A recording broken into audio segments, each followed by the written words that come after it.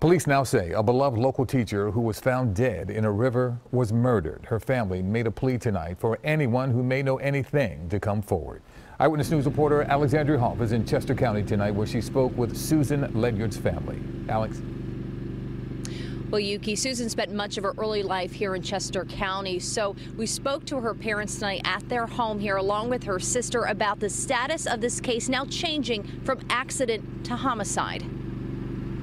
There's somebody out there that knows something. Susan Ledyard's father and mother sit beside her older sister, Missy. It's not still even quite real to me, in a way. Susan's death has felt unreal for nearly 4 months. The 50-year-old's body was found in the Brandywine River on the morning of July 23rd in Wilmington, and only now has her death been officially ruled a homicide. We talk about it all the time, that we don't think we can get to the full grieving process until we understand what happened. It's hard to sit and know that there's somebody out there that did this, and it's very difficult. Ledyard was a teacher at Academy Park High School in Sharon Hill. According to the Delaware State Police, she died due to blunt force trauma and drowning. Her car was found 3 miles upriver from where her body was discovered. Not finding out what happened is just not an option. Ledyard grew up in Kennett Square and later graduated from the Tatnall School in Wilmington. A Tatnall graduate was murdered in Wilmington.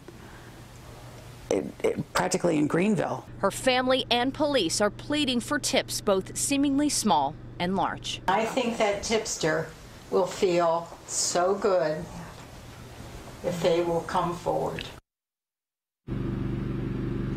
And now with this homicide determination, family and friends have ramped up their efforts, putting out posters like this. This is a smaller version, but on it, it says her family is devastated and desperate for answers. So please take that to heart. And if you do have any information, tips can be received anonymously. Reporting live in Chester County, Alexandria Hoff, CBS 3 Eyewitness News. Alex, thank you.